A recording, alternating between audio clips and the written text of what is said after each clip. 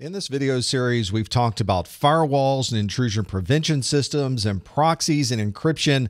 But when it comes to social engineering, we're dealing with a security threat that we cannot identify through any electronic means. This is one that goes right under the radar of all of this equipment and technology that we've been working on to help secure our network.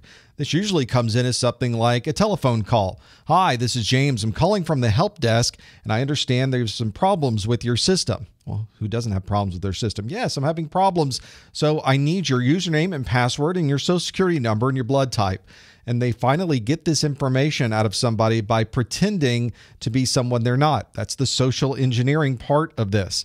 You should always look in your organization for somebody who might be walking around who shouldn't be there. They don't have a badge. They don't understand the processes. They didn't come in through the front door. And in any of those cases, you may be very susceptible to social engineering. Many people who try to take advantage of social engineering will simply walk into your building. They'll walk in behind somebody who's already on their way in. They have a badge and they let themselves in the door and they keep the door open for the next person behind them. That's the polite thing to do, but it's also the very insecure thing to do because once you're inside the building, you're more trusted because you're someone who really looks like they're supposed to be here.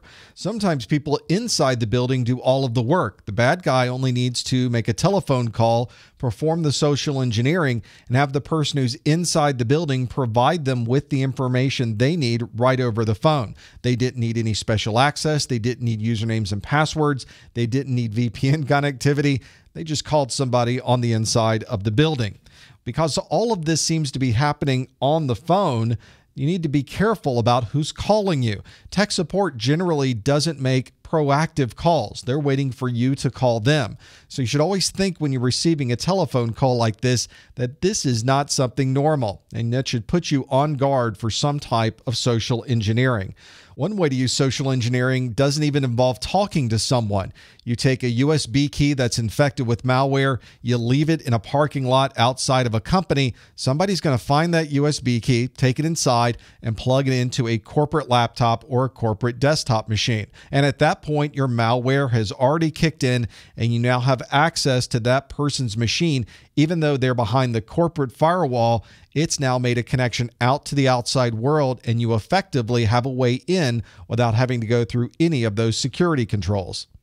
An extreme case, but a very good example of social engineering happened to Naoki Hiroshima. He had a Twitter username of @N. That was it. It was the letter N. It was obviously a very valuable Twitter username. The value is set somewhere around $50,000 for that particular Twitter username. So a lot of people wanted access to that particular @N username.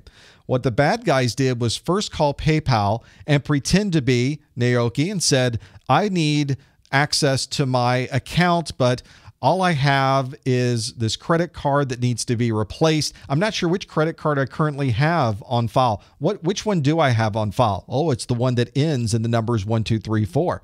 Okay, well, thank you. That's the one I need to use. Thanks so much. And with a simple phone call, the bad guys were able to get not the entire credit card number, but just the last 4 digits of his credit card number. The bad guys then called GoDaddy, which is where Naoki keeps all of his domains. And they told the GoDaddy people that they were Naoki and they could confirm the last 4 digits of the credit card number. But GoDaddy wanted some extra details. They wanted to know the first 2 numbers of the credit card. And in this case, the person on the phone from GoDaddy let the bad guys go through a number of iterations until they got it correct. This was social engineering done very well. Once they had confirmed their identity to the folks at GoDaddy, they now had access and control over all of his domains.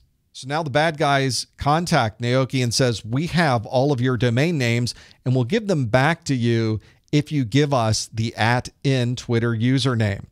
Naoki says, sure, that's fine. I agree to that because I need these domain names. They're extremely important. All of my information is on the domains. All my hosting information is there. I need access to those. In this particular case, Twitter examined what happened with this and eventually decided a month later to give access of @N back to the proper owner. Here's the URL in case you'd like to learn more about this particular social engineering incident. But of course, it isn't usually something this complex. Usually the bad guy is calling you at your desk at work when you're least expecting it. And that is the hallmark of a very good social engineer, because he's able to get that information out of you without you even realizing that you're giving it up.